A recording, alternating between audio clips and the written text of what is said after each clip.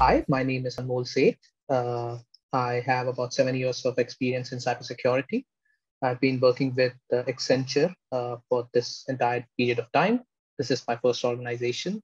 I have worked in multiple facets of Accenture, from Accenture Philippines, Accenture Malaysia, Accenture UK, primarily based out of London, and Accenture Saudi Arabia. Professionally speaking, my expertise lies in uh, technology consulting across SIEM, EDR, security orchestration, that's SOAR, threat hunting, and DFIR. That's the primary area where I focus and help my clients. All right. I am a relationship manager, or in the most Accenture-centric terms, we call them client relationship managers for multiple clients across UK. That's the area where I focus on and based out of as well. I build and review solutions around different technology deployment across cloud, across cybersecurity, and threat hunting. I am also a capability lead for threat hunting, which means I have a team of multiple threat hunters, and we support clients across the globe for this particular capability. I carry out multiple threat modeling exercise, which means whenever a client is clueless in what they should do with their cybersecurity or to address the threat actors or threat vectors they are relevant to, we carry out those exercises for them to decide upon the tools, technology, and the processes they should inherit upon. So that's something that I also do. Since I am the client's specific lead and I interface directly with the clients, my major goal and the area that I most focus upon to do that is building client relationship. As well as to understand their business. Business relevancy is something that's very important to the core of cybersecurity, so that all the solutions that we build and place and improve upon are very much relevant to the business case at hand. So that's what we do. We try to build client relationship as well as um, try to understand their business case. My since I'm very outcome based, the best thing that I love about what I do is talking to different stakeholders and partners and my from the client as well as internally in my own organization, and try to derive client specific solutions. That's something that gives me the most joy. To see things improve day on day is something that I take the most pleasure in. So the ones which are currently active, I had some of them when I started working in cybersecurity. I don't think most of them are currently active, but the ones which are currently active is SANS GCFA, the ITIL version 3.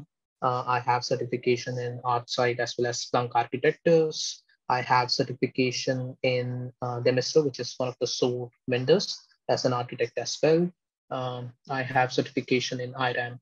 Yeah, so those are the ones which are the most recent ones. So since I am a client lead right now in my own organization's terminology, the next step would be to become a market lead. All of my clients are part of the products lineup based out of UK. So all the product companies that you might have heard upon are most of them based out of UK are our clients. And my next pivot point would be to become an expert across this particular market space inside the UK cybersecurity market. There are so many, but the biggest one would be having a consistent reliance upon non-agile workforces. So as you know, cybersecurity is something that goes hand in hand with other business partners, right? If you want to enable someone with a niche as well as advanced piece of tech to solve their problems, the baseline should allow us to do that. What we struggle in most of our cases is we have dependency across vectors which are not so mature in their way of operating. They are still reliant on legacy methodologies. They still operate in a very non-mature cyber functionality, which makes our life a much tough one.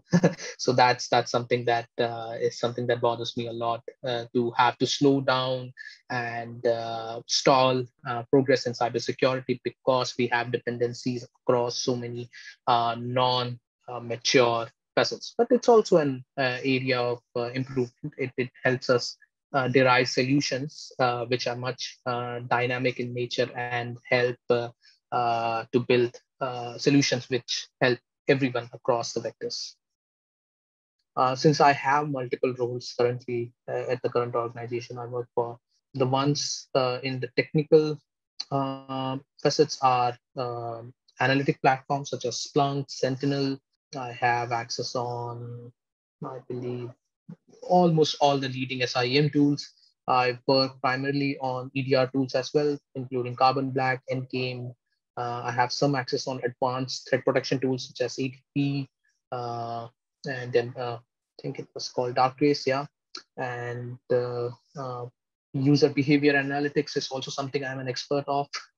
Apart from that, if I think of orchestration tools, yeah, that's something that goes up my alley because I'm part of this group called the L4, which primarily leads our ability to help our clients with the advanced set of cybersecurity tools such as these. Um, Other than that, I also work extensively on advanced firewalls such as Palo Altos and checkpoints, uh, and VAPs. So the usual bells and whistles, if I must say, of cybersecurity SOC operations. So on technical front, I'll come back to the more non-technical or managerial skills or tool sets later on. But on a technical front, information analytics is something that is something which I use on a daily basis, deriving uh, information out of data is something that I have to do on a daily basis, from talking about network streams, uh, event logs, packet captures, things such as this, which are very technical in nature and very data abundant.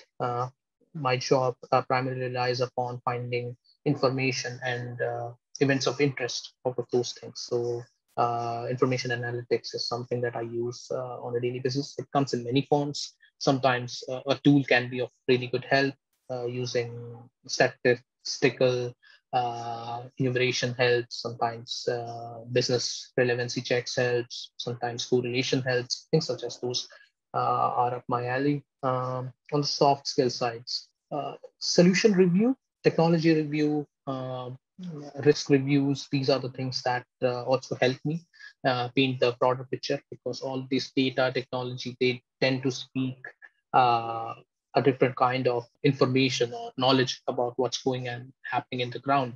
If you don't understand the context, the business context or the operational context around it, and we use the risk management and the information management processes to achieve that. So that's the non-technical part of it. Again, this is a two-faced answer.